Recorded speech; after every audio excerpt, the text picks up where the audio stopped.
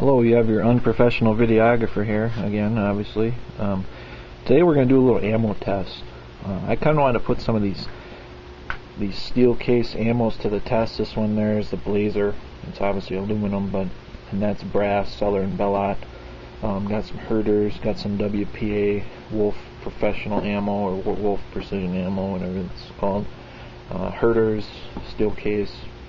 These ones here from that's a 308 Herters, AK-47 7.62x39 WPA, 223 Herters, 45 caliber ACP Herters, 9mm WPA, some Blazer. Unfortunately, I didn't have the steel case for the 380.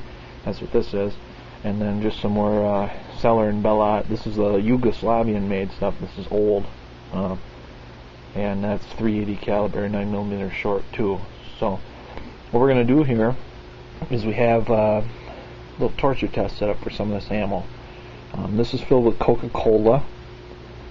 These are filled with water. I'm going to throw one of each of these shells. That's why there's 5 sitting on top of each box or next to them.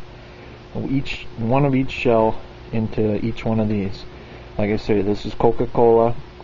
These two are water. This one's going to just sit out here on the table. This one's getting frozen. This here is Hoppe's number 9. See, I got 2 bottles of Hoppe's there. That's what I had to dump into this. And this is some cheap booze. Rum. Like hangover serum is what this shit is. So I don't feel bad dumping it in a jar and using it to soak ammo. I'm going to let these soak for like 7 days straight. Today is January 16th, 2012. So that means, in 7 days I'll rush down and I'll dig all these out. I'm going to put this one in my chest freezer, and the rest of these are just going to sit here. So I'll take one of each of these. There's one 380 in the Coke. There's one of these Blazers. These are American made. Dump right in. There we go. Got a little 45 Herter 223. There she goes. AK, and then a 308. There it is. And there she goes. So that one's done. I'll just do the same thing with the rest of them. One. Oops. One. There we go. Got another one full of.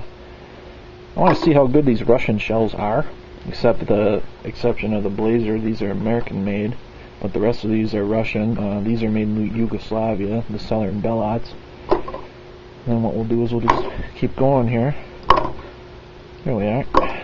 Get them all in. Whoops. And then a 308. So we'll just put them all side by side. Kind of a shell cocktail here. I'm probably going to have to add more to the Hoppe's oil here. I didn't realize it was going to take so much, but we'll see. I want to submerge every shell, so we'll see if we can fit the 308 in there without. Oh yeah, she fits. Yep, it's all the way down, so that's good. So we don't need to add any more Hoppe's. And then here's this cheap booze. This is the cheapest shit. There it is. Some rum. A lot of these have, the Berdan primers. Some don't, so if they don't, we'll find out once we load them all in the gun. There you go. Oops. And there it is. Got a cocktail, got 25 rounds here.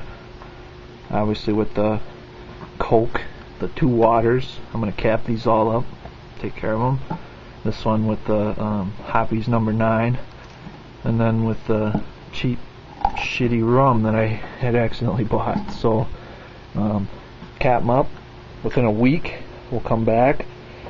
We'll take them out to the range and dump each jar out, and we'll see what we can do about setting them off. So, thanks for watching.